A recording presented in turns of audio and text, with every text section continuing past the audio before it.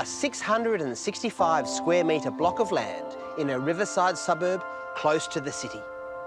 Here in Perth, and in anyone's language really, this is prime real estate.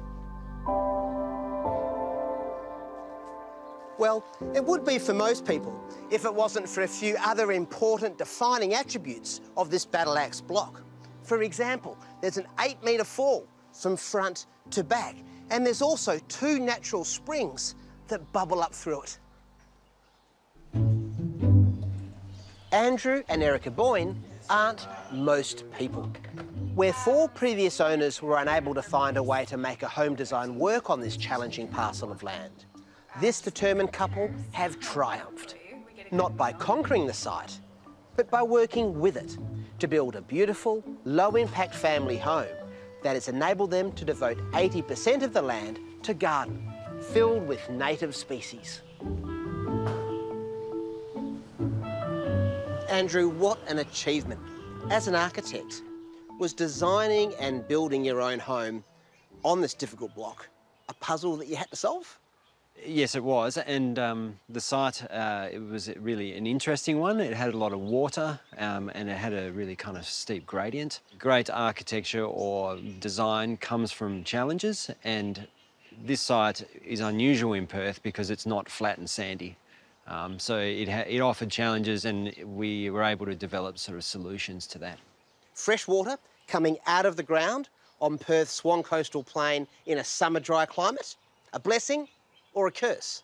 Oh, an absolute blessing. It made the site difficult for other people to deal with, and that allowed us to sort of take advantage of it. But in terms of gardening, it's been fantastic because we can able to irrigate the whole thing all year without any sort of scheme water. So the site has an 8-metre fall on it, and so we needed to level out a few of the areas. So there are 3 terraces on the site, and we tried to balance the fill levels so that we weren't importing a lot of sand. So there's 3 terraces through the property. And the other advantage with that is that it also allows different planting conditions. The edges of the terraces were raised to bring the more arid type species like verticordias and things, bring them out of the water table. How about drainage? Well, drainage is a real problem because the water level is so high. We have soak wells or drains around the property that help dry it out, but also the level changes of lifting up certain areas help to dry out those zones. And we sort of protect the house with a main drainage system.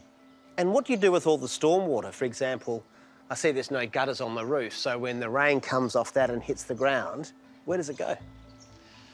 Well, all the rain is collected through soak wells, and then we push it all through the main creek system that runs through the property.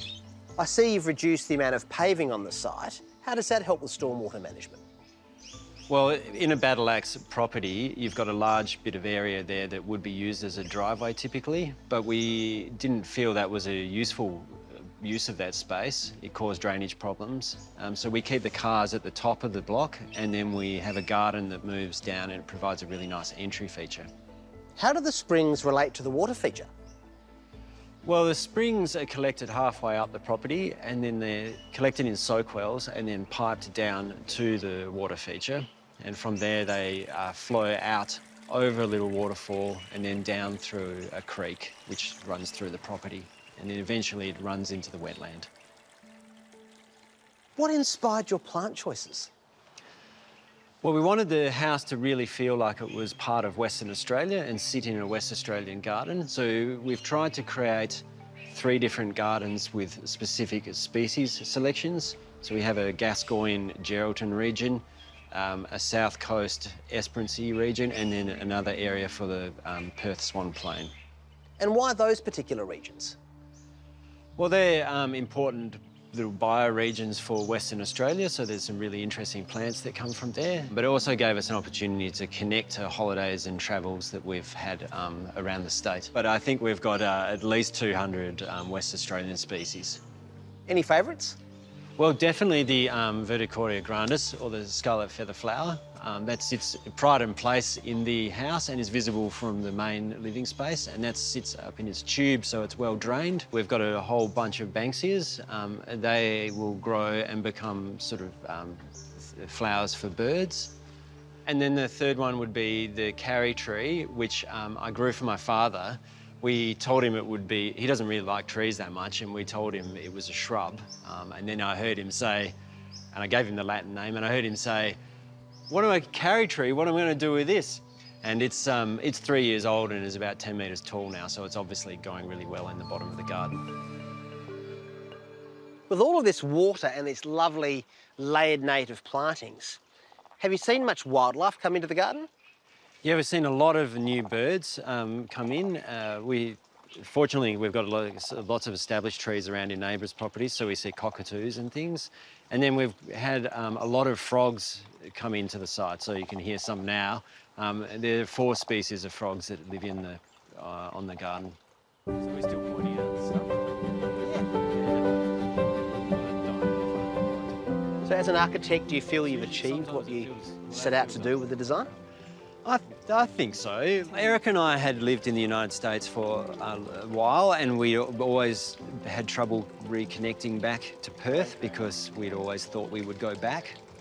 And this house and this garden was about really joining us or connecting us to place. It has a garden that we can see from the inside, like the blends in and out.